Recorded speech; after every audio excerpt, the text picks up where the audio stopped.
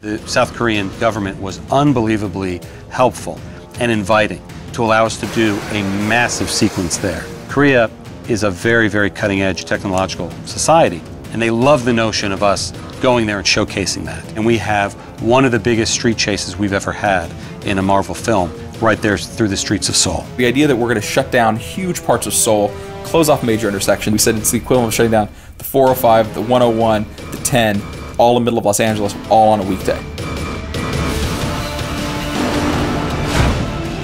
We've been maneuvering through 6, 8, 10, 12 cars at high speed, chasing the motorcycle, following it at its best speed. We're kind of hitting speeds at 50, 60k. No, it's pretty quick when you're hanging on the back of a door. Those driving sequences are pretty amazing.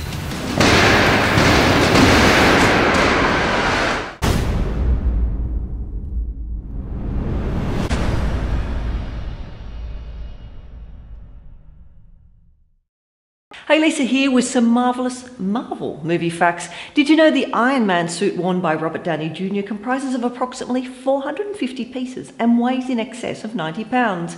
Tom Hiddleston modelled his character for the role of Loki on 3 different actors, namely Jack Nicholson, Peter O'Toole and Clint Eastwood. And lastly, surprising it may seem, actor Chris Evans turned down the role of Captain America several times before finally getting convinced by the director and producer. Good decision, Chris. Now that's all I've got for you today. Subscribe to keep up to date.